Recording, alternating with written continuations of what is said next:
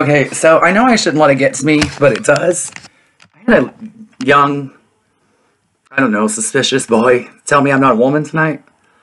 Well, it took me 40 years to decide it's okay that I am. I don't need your approval. I'm a woman, and I'm beautiful. And why did you ask me if I'd pay you to give you head and you showed me your penis, sir? That's gross. You would have let me do it for free. That's why you sent me a message. Leave me alone. I'm a woman. I'm too classy for you. I'm too much woman for you.